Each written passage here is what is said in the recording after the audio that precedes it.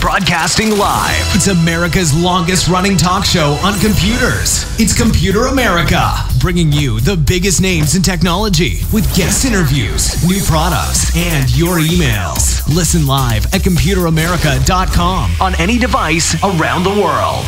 Email the show at live@computeramerica.com or find us on social media. Be sure to check out our website for contests, giveaways, show notes, live video stream, podcasts, and more. You're listening to Computer America.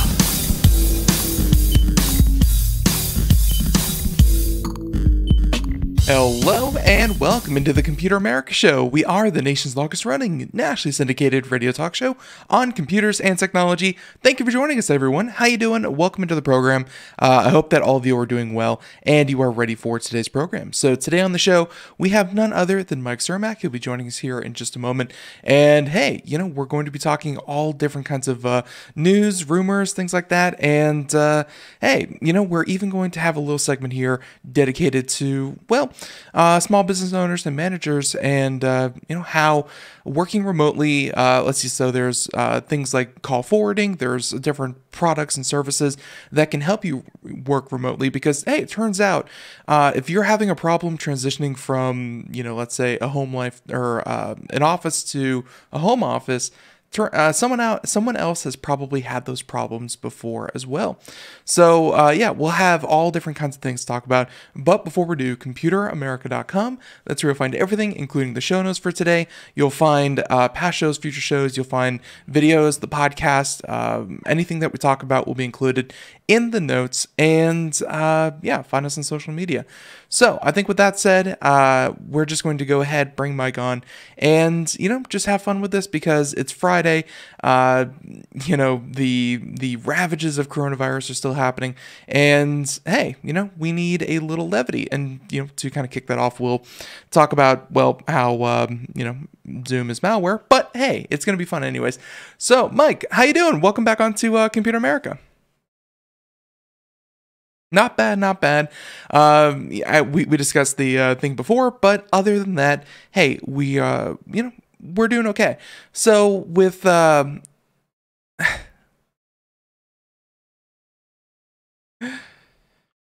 it's and as far as perspective goes, I mean, these are so. I'm sorry. These are such unprecedented times. Like I'm very, very old. I'm 29 years old. It has really the ravages of time have taken their toll. And I gotta say that even when it comes to my parents and people even older than them, it's something like this hasn't really happened before. It's like a really condensed version of change.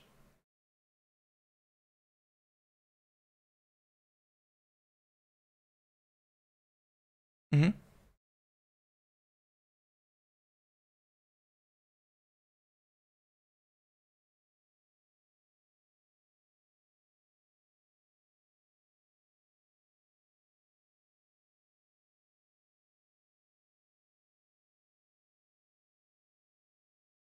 Oh, and just one moment. I hear you, but unfortunately the people don't hear you. So let me start over that, and then we'll go ahead and say that over again just for everyone. Try now. No, no, no, no, no, not that one, not that one. And again, this is something that we were messing with beforehand, and I thought I had it all. is working from home today, and it's just Yeah, I guess it is. So there we go. And yeah, everyone should be able to hear you now. So start over again. got me testing 1, 2, 3. Oh, yeah, right, great. No, you're good. So I was just saying, speaking of how different things are now, that I've got a friend of mine who's 94 years old. He remembers living through the Great Depression. He served in World War II, and he was saying how this is unlike anything he remembers living through before that. In the Great Depression, people would go to one another's homes and share with what they had and be able to be with one another. But the isolation part feels really strange to him, and it's just something like no one has ever lived through before. And it's trying times. It's difficult. And of course now I think that the fundamental difference, because the last time something like this happened, you could say something like swine flu or bird flu that happened, but even back then, even when it was happening in the early 2000s, the mortality rate was less than that of the seasonal flu. Right. So very infectious, but of course very isolated areas that really yeah. And I gotta say that you may be able to compare it to something like the Spanish flu back in the early 1901 or whatever it was. Mm-hmm. And when you compare it to that, the main difference, and this is how I'm going to breach it into technology. The main difference is that we live in the information age.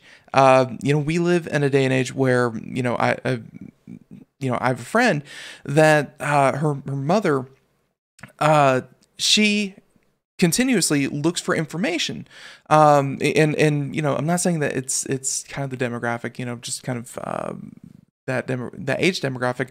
They're looking for information. They turn to social media because it's their friends, it's people that they trust, and the amount of stories and I can't say that word on the air, BS that float around on social media. Yeah. There's pros and cons to everything, isn't there? There should be so much reputable, good information being spread, but I think the information age has taken on the idea that it's not just about having all of the information at your fingertips, it's about having lots of different information from different sources, and it's up to you to kind of figure out what's good information and what's bad information. And that's the difference, is that we know more than the average person did during Spanish flu, but we also know less. Yeah, and that's true. The one thing that I like to remind ourselves of is that we're living in a day and age, though, where while we have to be this isolated, that we can do FaceTime and live chats, with my kids and my parents, and we can still see one another. We did a game night the other night where we're doing games virtually over the internet, and while it's isolating, and I can assure you that being home and trying to work with 3 kids is very, very frustrating. It could be worse. Like, I can't imagine. There was this poem I found of someone with scarlet fever when they were isolated back in whenever that was, and that they couldn't even send mail because no one would take their mail. And as isolated as we feel, it's really not as bad as it could be. And for people who, like me, who don't mind sitting in front of a computer all day anyway and not seeing people, it's kind of a best case scenario, really. It's like, I can't go outside. There's a certain subset of people that are actually thriving in these troubled times, and I got to say though that and again, another thing that's kind of off topic, but video game companies, a lot of them are actually kind of going above and beyond. I know that let's say a lot of companies are offering further incentives. They're kind of and I guess they know that hey, they have a captive audience, literally. But they're, they don't have to offer, kind of free rewards and free this and free that to kind of, hey, further incentivize you to stay distracted and play video games. And a lot of new video games have come out recently. I'm not sure if you're big into VR, but one of the big ones was, of course, Half-Life Alyx came out not too long ago. Oh, hey, you got, what is that? Google. This is the Google. That's one that you slip the phone into. Mm-hmm, that's exactly what it is. That's not going to do me much good for the games you're talking about. No. But Half-Life Alyx came out not too long ago, and it's a very interesting time in video games, and I think a lot of people are suddenly finding themselves with a lot of free time. So yeah, they sure are. It's I don't know what else to say about it. And of course, just to one more little topic, and we talked about this yesterday with our correspondent Scott Schober. man, pretty much all business and you know, your day job, other than of course techguy.org, your day job is installing, you know, network infrastructure and things like that, and tech support, and really, I mean, almost everything here for Computer America. I went through my email, selected, you know, because you can do filters, search for everything with coronavirus, virus, and COVID-19, and about 80% of my email went to the trash can.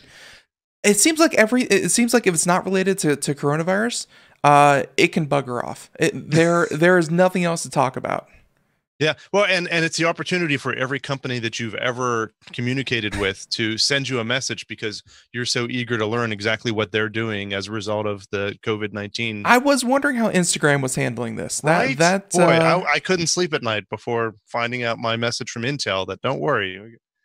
Yeah, every company has to hit you up with that. But so real quick, what was Intel's message? Here's one virus that we can actually stop. No, I don't think that was it. No. Okay. Well, and I say that because there have been some recent vulnerabilities with Intel, and all of them seem to be kind of hard baked into it. And really, you know, just to chase the tangent, Intel just came out with their new mobile processors. I'm not sure if you caught that, Mike. And you know, yeah, and of course the mobile processors are for laptops and things like that. Not so much for cell phones. They're able to get 5.3 gigahertz on their top of the line best mobile processor. 8 core, 16 threads, 5.3 overclocked. Very, very impressive. Like they've really pushed. And what's the power usage on that? Still keeping the 45 TW whatever power wattage whatever.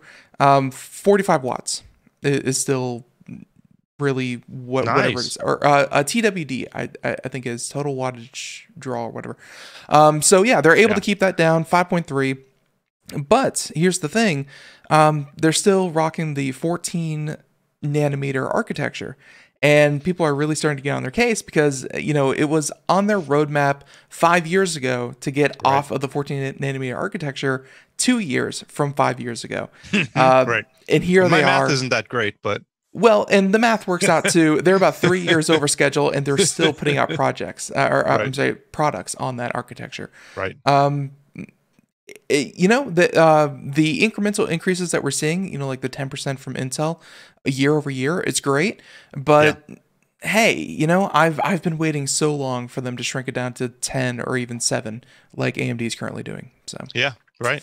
Yeah. It's just a matter of time, but I think they want to make sure they get it right. They don't want to have the bad press of trying to push something out before it's ready. And you can't blame them for that. And with the way the world is at the moment, I suspect they're moving all resources to trying to meet the demand of people buying processors right now rather than the R&D of whatever the next thing is. We've had a lot of customers in my day job where, you know, everyone's working from home now in the whole world.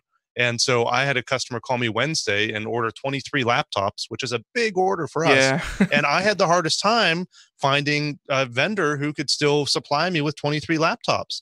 I mean, we have, you know, a series of different companies we work with that we're signed up as resellers for, but everyone in the world is buying laptops right now. So I imagine Intel's, you know, demand for processors is well, and not many people are caring about the 10 versus 7 versus 14 right now. Yeah. I am, and gosh darn it, I'm going to die on that hill. But I gotta say that the executive,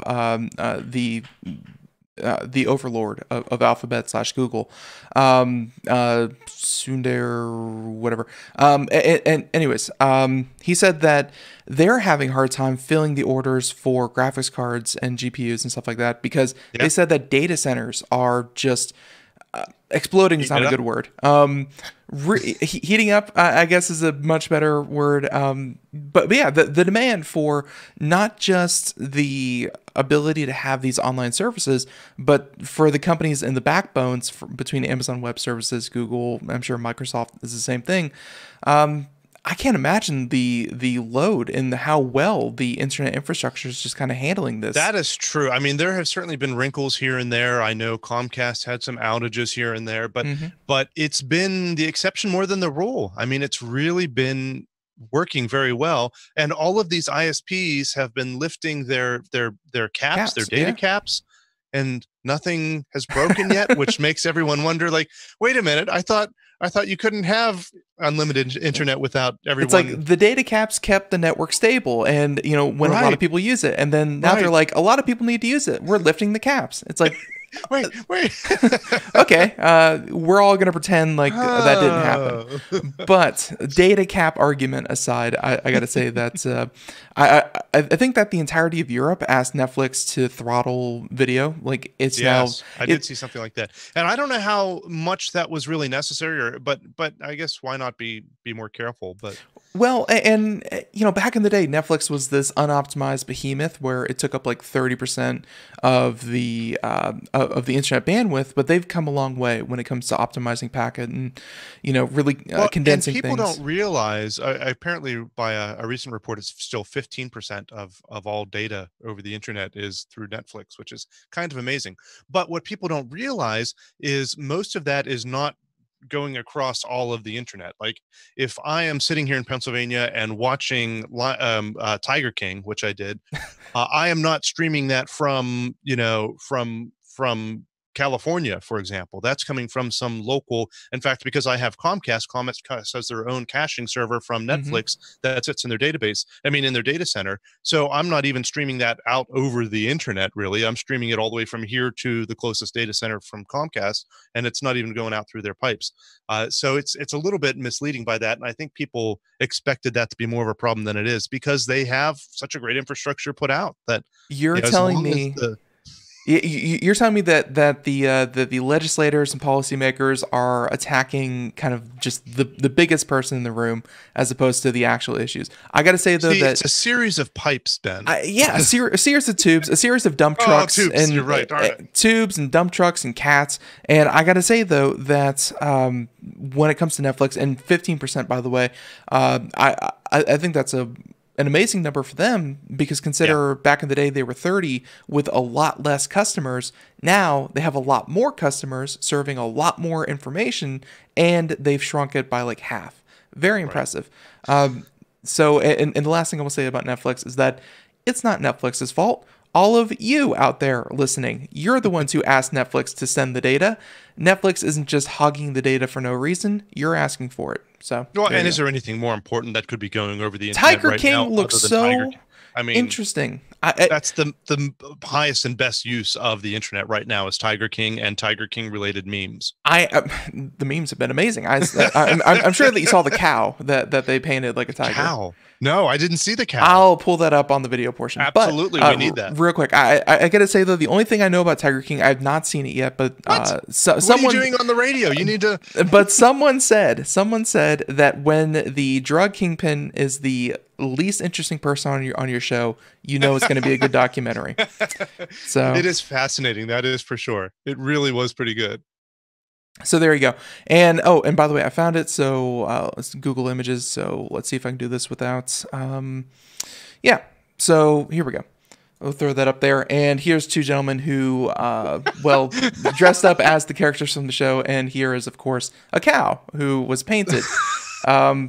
I'm assuming using hair dye. It was not cruel to the cow, but I love the internet. I just love the internet. Yeah, they did a really good job. At least, even during these difficult times, at least there are people out there who can, do something silly and bring joy to everybody. Do you think do you think someone was like sitting at Netflix and they're like, now is the time? There was no better time for this documentary. We've been sitting on this stupid documentary for years. Yeah, absolutely. I'll bet that's what happened. I don't think that was the scheduled release date. I mean, I could be wrong. Maybe it was just a happy coincidence. But my goodness, it was a great timing for that. So for those producers for that documentary. So this is interesting, and we can actually turn this conversation in some weird way back into one of our stories. And this is one that you actually provided. I love autoplay videos. Thank you, CNET. But this one from CNET and the US box office. Speaking of streaming movies and videos, because obviously people are consuming a lot of media, they're just not allowed to go into public places. And that, of course, means that this article that you have here, I found it very, very interesting, because just a little while ago, I said this is a period of rapid change. Just you had the Avengers last year. You had so many big blockbusters. You had Frozen 2, which I think made like $18 trillion in like the first weekend. The movies and movie theater and box office numbers have never been higher until this virus. Until they weren't. The U.S. box office made just $5,000 in the last week of March, and I think that's just because they were checking the cushions for dimes and quarters because no one was sitting in them. How did they make $5,000? That's a good question. I don't know the answer to that. So IMDb has this service called Box Office Mojo where they report this, and you can go back and see that domestic. So for the U.S. Office Weeklies, for example, March 6th through 12th, they brought in $134 million. March 13th through 19th, they brought in $58 million. And March 20th through 26th, a lousy $5,000. It's also interesting to see the number of releases along there.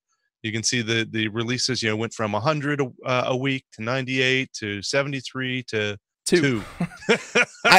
And whoever released those 2, they're just like, this was for fun. We're going to be the #1 movie this week. That is actually something that could be true. #1 at the box office on release. That's I could have probably put out a movie and done that. So there you go. So that is crazy and crazy scary. The change, and it's interesting to see how they've switched the releases from box office to home movie. We watched Onward. We rented that here at my home for the kids to watch, and I think it's a great idea for them to do that. And my initial reaction is, oh, that's a nice thing for them to do for everybody. And then I realized, oh wait, they actually need to do that. that's not a gift. That's because they're trying to survive. Well, and really, you mentioned 3 kids staying at home, that kind of thing. Even on a good movie night, let's say that you did want to go see a kids movie. That's 3 kids, that's out, that's dinner, that's movies, that's all the frustration. And of course, if even if you didn't, you had to get a babysitter and that kind of thing. Right. It's a lot of money. And I think that the scheme that they're working on is a 48-hour pass. I'm not sure if this is what Onward or... no, we rented that one specific. Oh, I don't recall what it was. Something like that. I think you had 5 days to start it, and once you started it, you could only... I don't remember what it was. Well, and I know that Paramount Pictures and things like that, they've been floating ideas around of $20, and you get it for 48 hours after you watch it, and after that, it goes away. But hey, $20 is more than a single movie ticket, but if you're buying a movie ticket, let's say for 3 or 4 people, it actually comes out to less. And on top of that, hey, you get to stay at home and watch the latest movie. Here's the problem. Yeah. I miss the movie theater popcorn. One of my primary reasons for going to the movie theater is for that butter that turns my veins into, I don't know what. But I bet you can find I genuinely miss it. Movie theater butter buy, and I'm sure that they sell it in drums because it's probably industrial. It's not. I had a friend of mine when I was in high school who worked at the local theater, and he said, once you've seen the drums of the butter, you'll never use it again. And I was like, nope, I don't think that would be the case for me. I'm pretty sure I could. It's almost like watching how they make let's say the gas station hot dogs or something like that. You don't want to know how it's made, but hey, once in a while it just hits the spot. It's something that you want. Well, and here's the thing: I'll bet you I could get drums of it, and I'll bet it's at a reduced rate right now because ain't no one buying movie theater drums of butter right now. They're all shut down. I could get a bargain. I could probably get a truckload of it for half off. Well, and actually, I'm actually looking at it here, and they're selling it on Amazon of all things. $22. So hey, if you want to go do that. How big of a drum is that? Like 50 gallon or? It's actually like a gallon. Like it actually looks a lot like cleaning fluid, but probably similar chemical makeup as well.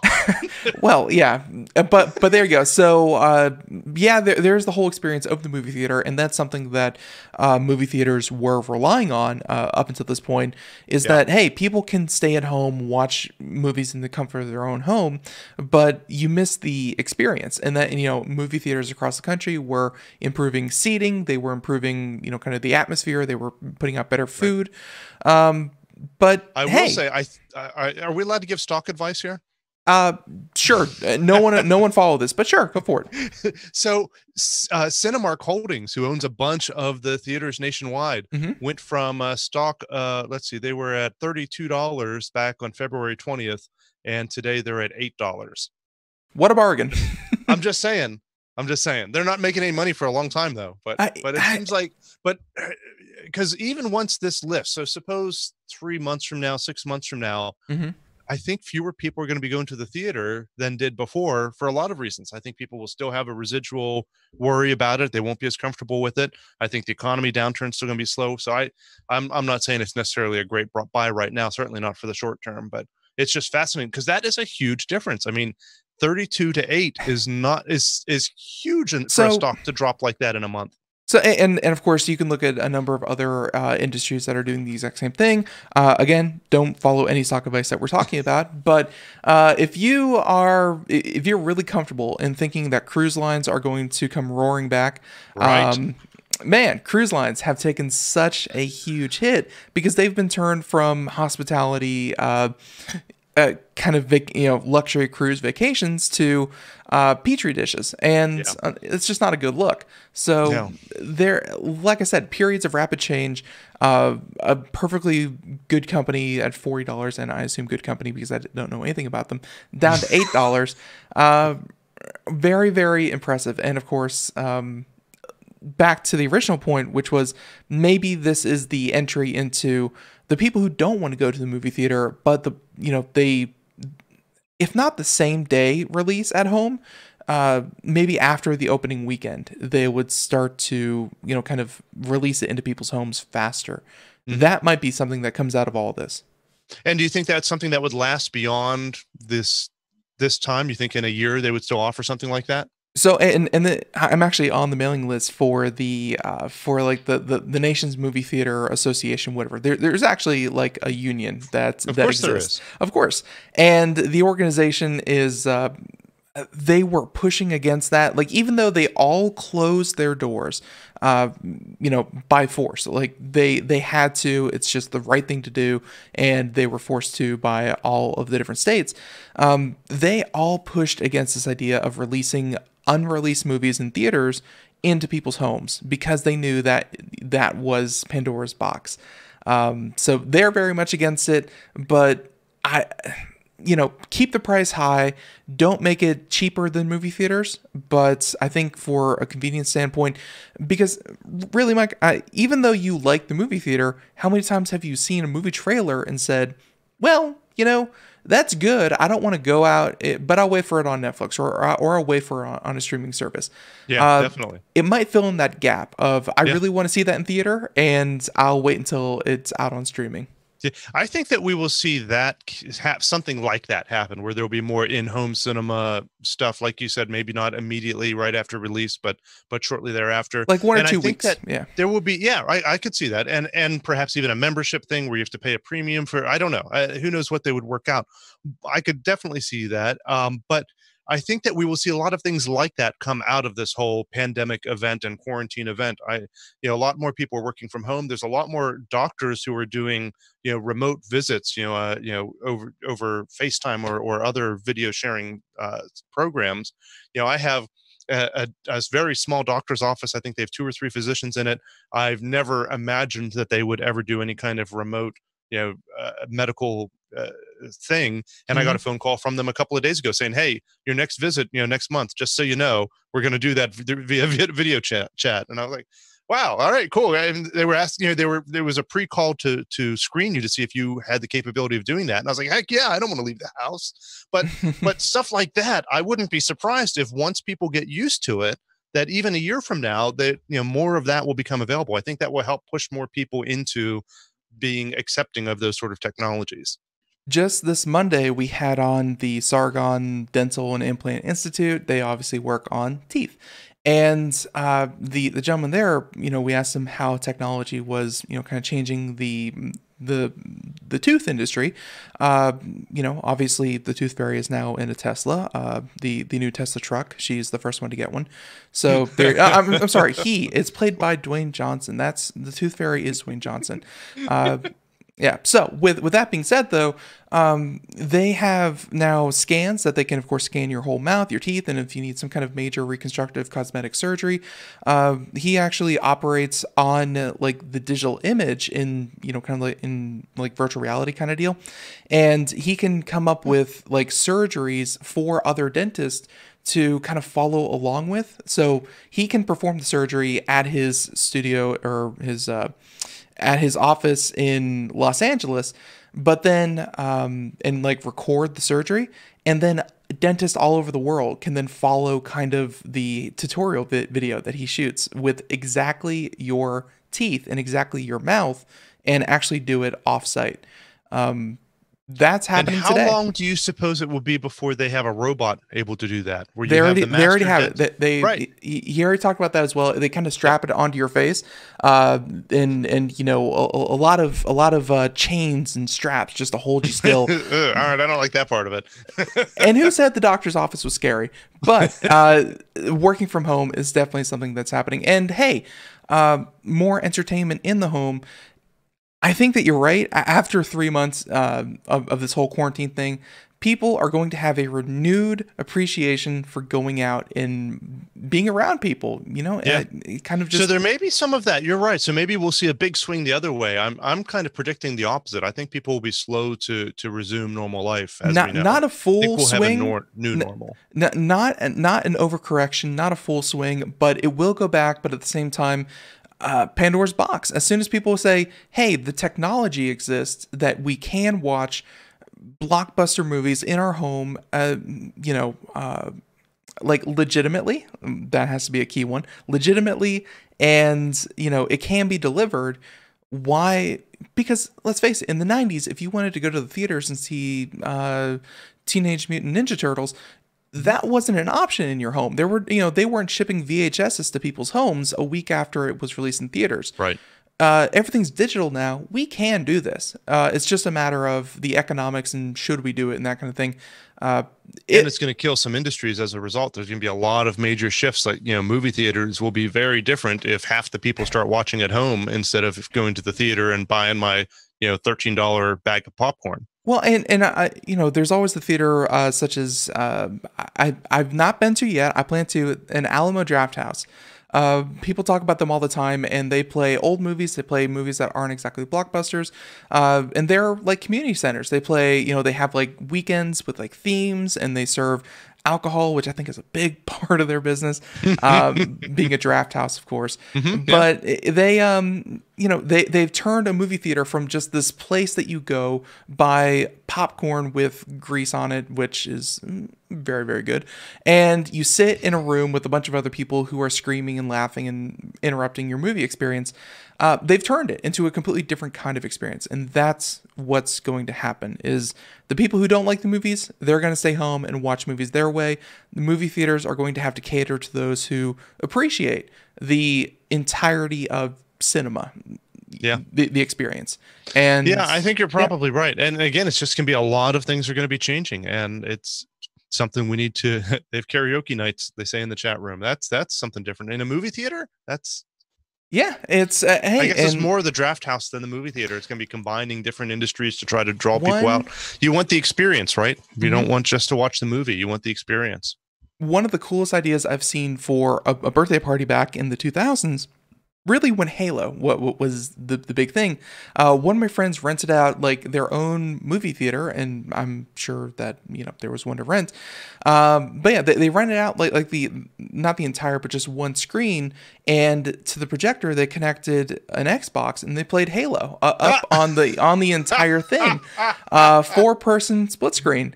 And that is awesome. Yeah, you know, they all took turns. It was a birthday party. There was food and drinks and that kind of thing, and they played Halo on the entire, you know, on a huge movie theater. So, you know, ideas like that, and that happened back in the 2000s. Cool. Hey, I think you could rent a theater really cheap right now. You could get the whole place, and yeah, you'd be by law the only one allowed to be there.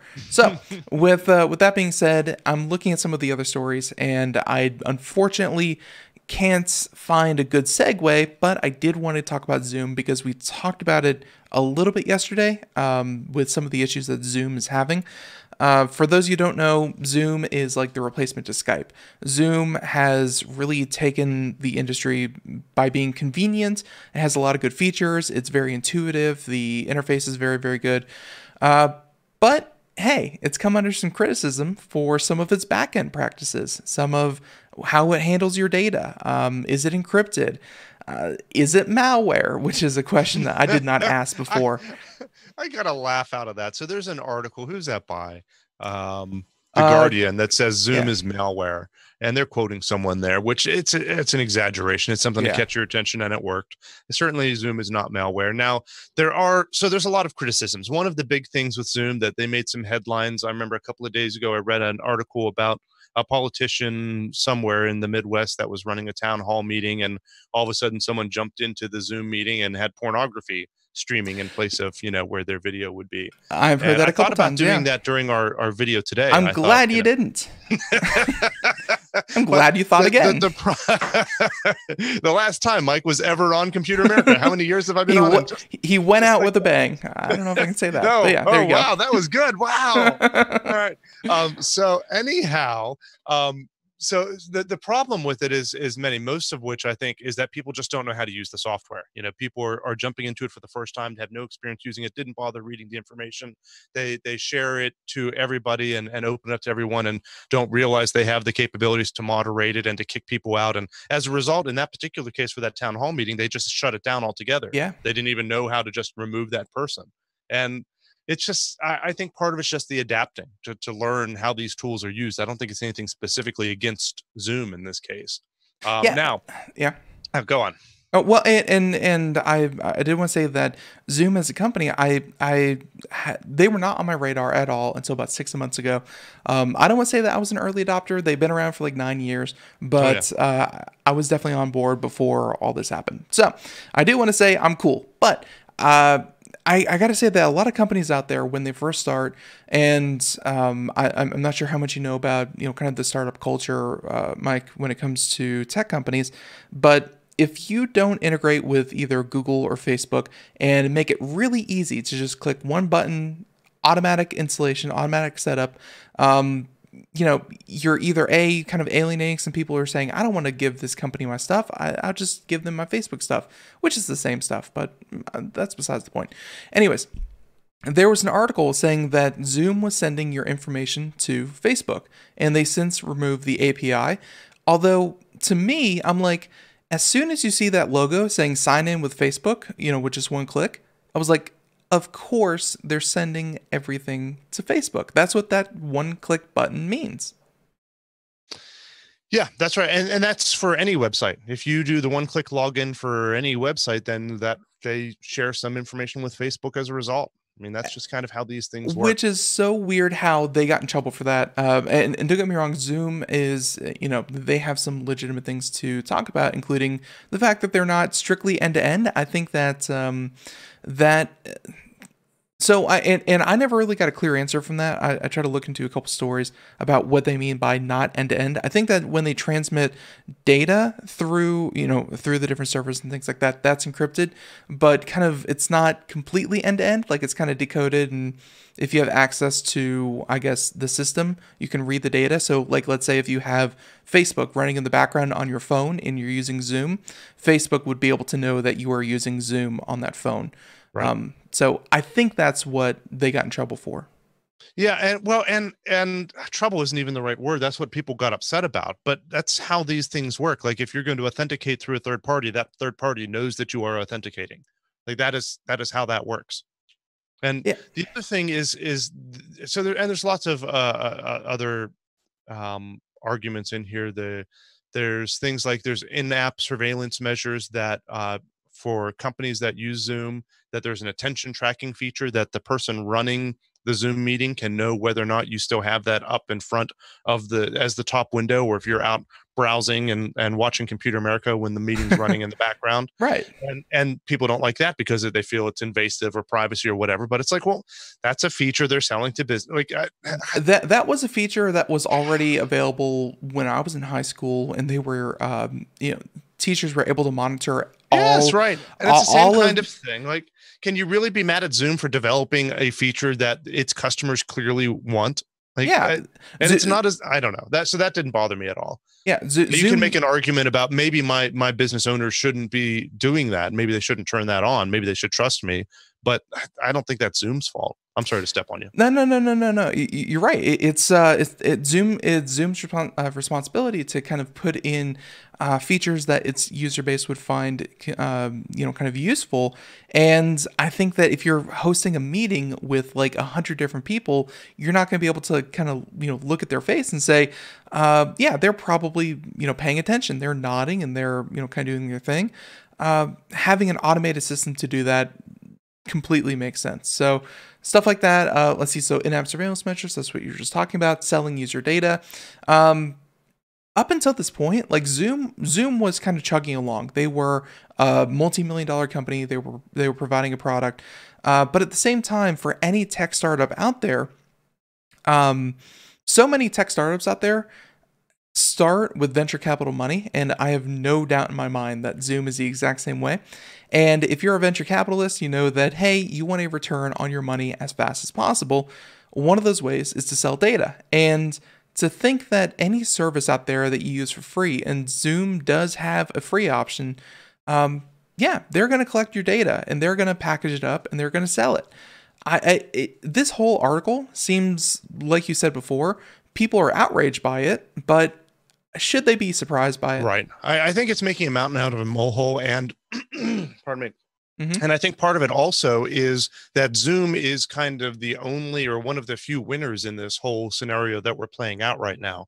And going back to stocks, Zoom is one of the stocks that are actually doing pretty well compared to everyone else because so many businesses are relying on it right now. And so they're an easy target for people to pick on because they're the ones who are doing well.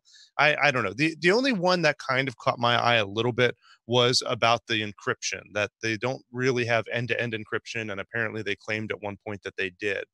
And it doesn't mean that the conferences aren't encrypted and aren't secure. Mm-hmm. It just means that it's not end-to-end. So that means technically it's possible for Zoom to stand in the middle and be able to watch the video and listen to the audio of your conference, which some people might assume that they could do anyway. But if it were true end-to-end encryption, they wouldn't have the capability. And there are programs out there that do that where you can't. Right. But Zoom can't really do that for a number of reasons. First of all, they offer options like being able to record your video, and that would be difficult or would have to be done on the client side if they didn't have, if they had true end-to-end encryption. But then you also have things like the telephone option. People can call into Zoom conferences, which is not encrypted. Telephone system is not and there's, could they do a little bit more than what they're doing now? Yeah, probably. But it is encrypted between you and them, which is really the important bit, which is the same thing as when you go to Amazon, your credit card information is encrypted between you and them, but then they can see your credit card information. Like you are trusting them in this process. That's they definitely have this. And of course, we use Zoom here. We're actually using it right now. Not paid, not sponsored, anything like that. But I actually do really enjoy the service. And I got to say that they allow you to record to the cloud, so you can back up your entire meeting on the cloud if you want to, kind of maybe reference it later and things like that. And I got to say that when it comes to, kind of recording it and offloading that kind of thing, that's where encryption is not going to work. When you said that they're blowing this out of proportion a little bit, it seems like Zoom has said, we have passwords, we have PIN numbers, we have authentication, we have unique links that you can send that are one-time use. They have all these different ways to kind of keep your meeting secure, but then everyone's like, but wait, what about this, and this? And they're like, oh yeah, we're going to work on that. They have 95% of it covered. 5% definitely needs to be addressed, but and I don't know 95%. That they're any worse than any other one that is out there. I mean, there's Skype compromises if you're sharing video and audio with people. I mean, then allowing these extra services. Yeah, Skype for I think about 10 years let anyone who asked know your IP address. That caused so many problems with doxing that, like, if you ever accidentally opened Skype on your computer and someone was like looking and got your name, they could find your physical address within minutes.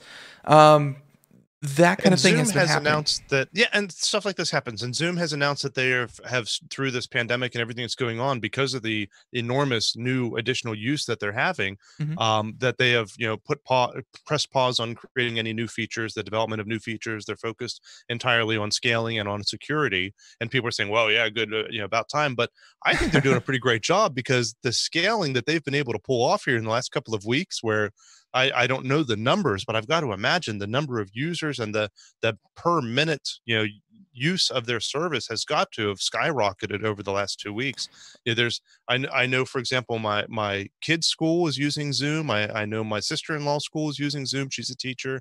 I know, businesses that have been using Zoom forever, and new ones that are using it now who never did before. There's, politicians, there's community groups, there's everyone is connecting, and there are competitors. I don't want to say Zoom's the only one out there. WebEx, for example, is one that comes to mind, owned by Cisco. And but this, I think they're doing a pretty good job. That's what. Yeah. Oh, and you're absolutely right. And by the way, speaking of stocks, Zoom is ZM, and then there is another stock symbol called ZOOM, which is a completely different organization and a completely different service. Their stock price has also gone up due to the confusion. So Yeah. So over the time that the other one got cut down to like 20% of what it once was, and now they're going the other direction. yeah, and really, and I like to point that out because I think it's funny that hey, algorithms and even people can make that mistake, and it's kind of like back in the day, Mike, and by back in the day I mean like 3 or 4 years ago, when let's see, there was what was the big trend for like stocks? It was like not machine learning, but if they added not crypto, if stocks added like it was like there were certain key phrases like crypto to their name. If they were ham sandwiches crypto, their stock price would just automatically go up. Blockchain. It was blockchain. Oh, you're right. There was a Blockchain. brewery that actually changed their name to so brewery blockchain, and their stock went up like 200%. Yeah, people make mistakes, and people just kind of jump at what they don't know. So I always find it funny when people mix up stocks. Well, and that is the interesting thing with the stock market, is how much of it is just done automatically now. A lot of it, that's why they said that these crashes and these wild swings are so rapid, is because computers are feeding off the volatility. So, right. But hey, that's its own thing. Let's, we have plenty of time. Let's switch over a little bit into, and because hey, we've been talking about coronavirus, Google real quick, and I think I covered this one a little bit. And it had to do with using location data, but it wasn't about Google.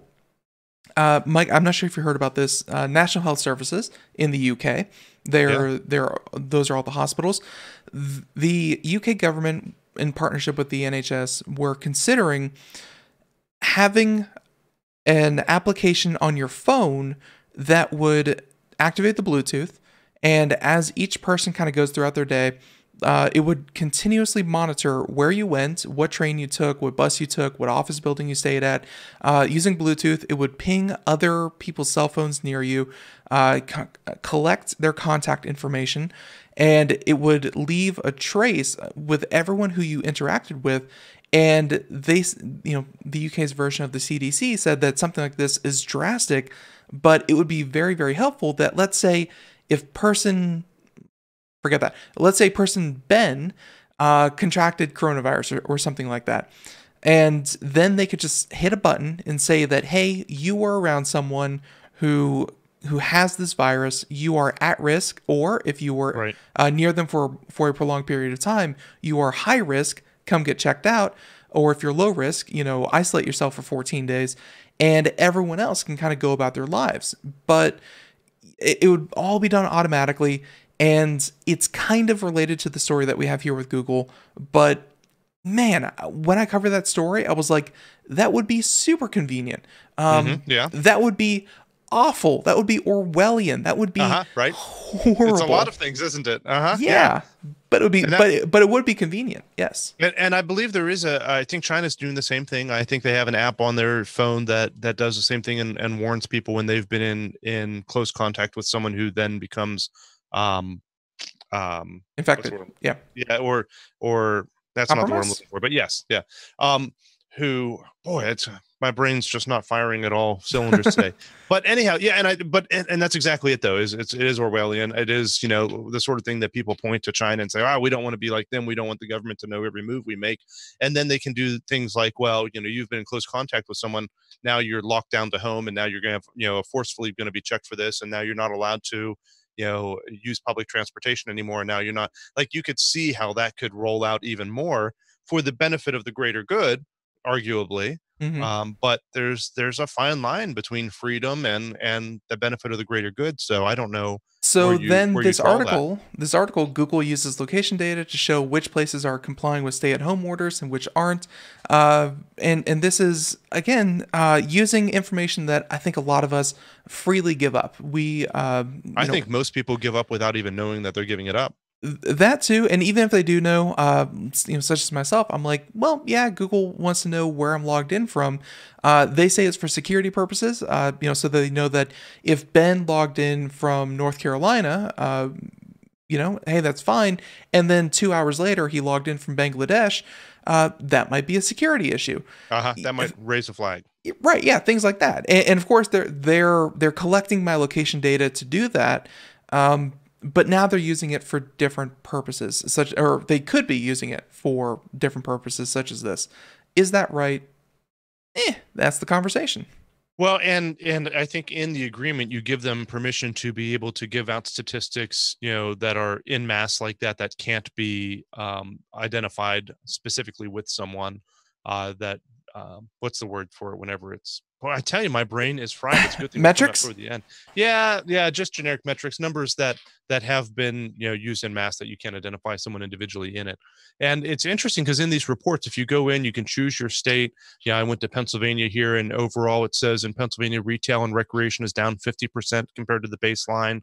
Grocery and pharmacy is down 27%, which has not been my experience when I had to go to the grocery store. So they're just giving trends. They're just giving trends, right? And it's interesting. They give you a graph for each one, and then they also break it down by county. So I can go down here and find my county here in Pennsylvania and see that, you know, transit stations are down 21%, although there's not enough data for this one because there's not a lot of transit stations here in my county.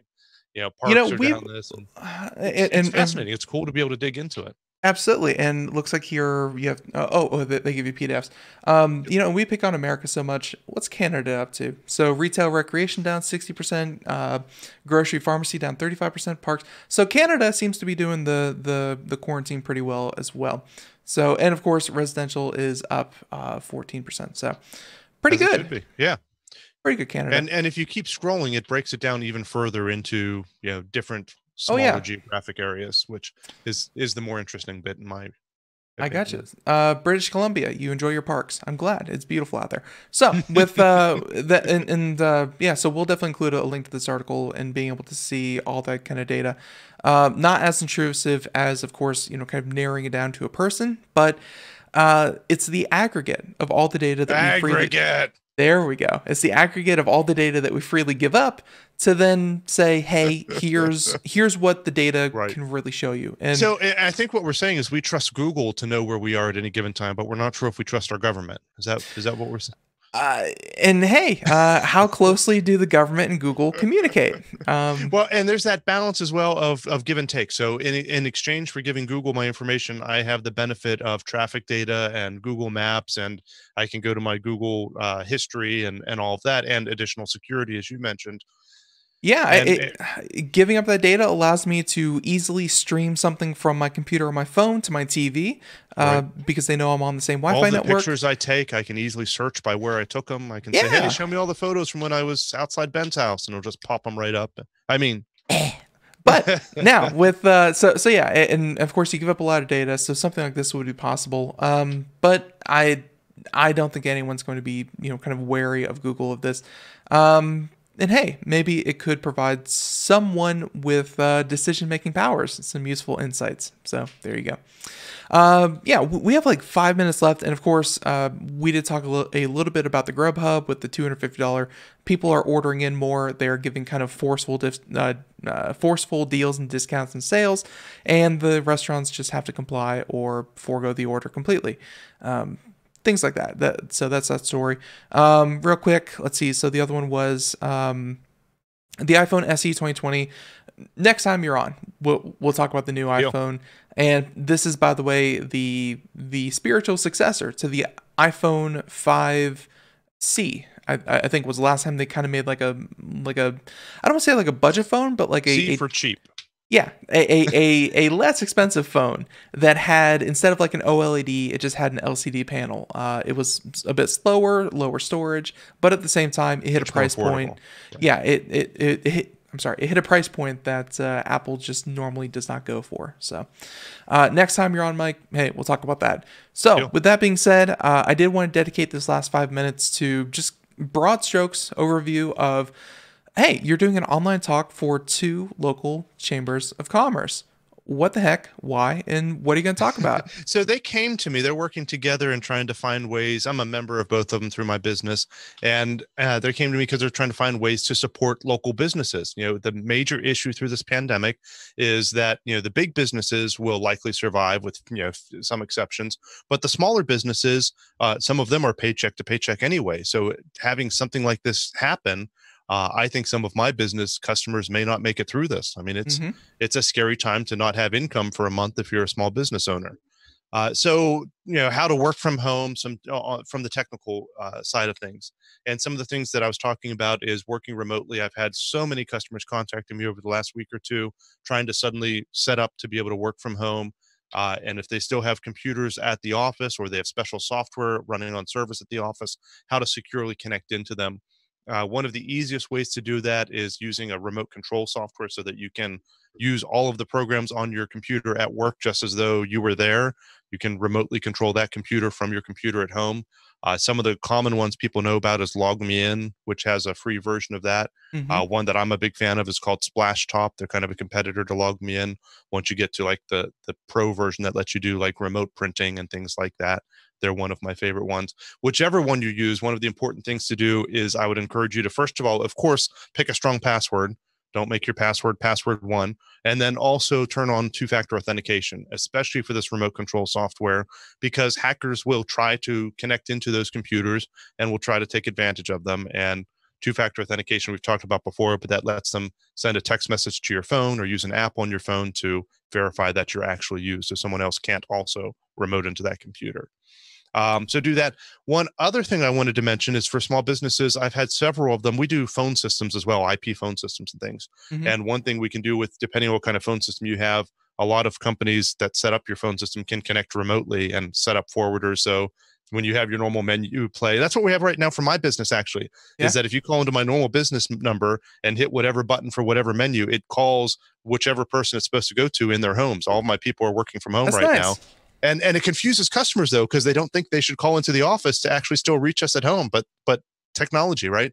But even if you don't have an IP phone system like that, even if you have an old-fashioned, AT&T 20-year-old phone sitting at the office, you can use services like Star 72. Almost every phone provider in the US offers Star 72, and that's a forward always. So you just pick up the phone at the office, type in Star 72, it'll give you a dial tone.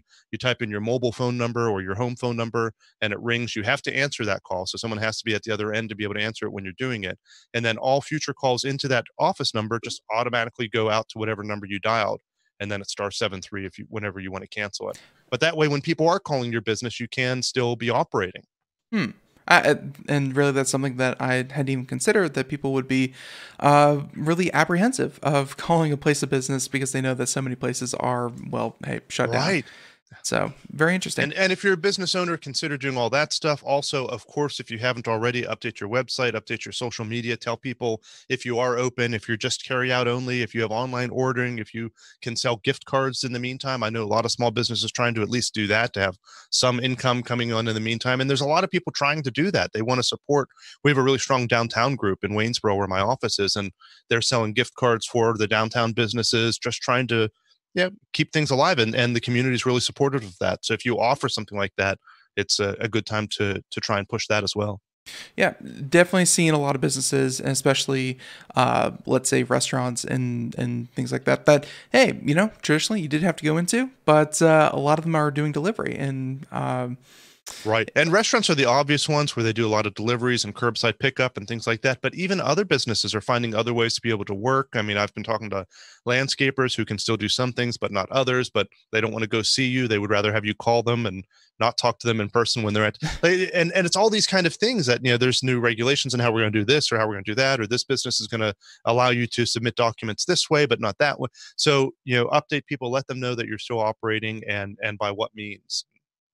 Do you think that this whole thing, and obviously with with what you're providing, all of the people who you deal with, do you think this is kind of a wake-up call to people that even if this is not how they prefer to do their business, they need to have some kind of system in place that, hey, you should have a way to do business if this, I'm not saying if another pandemic happens, but if your building catches fire or something, something catastrophic happens. Yeah, people don't think about that. They this don't is think a good backup. Of having contingency plans or thinking about worst case scenarios.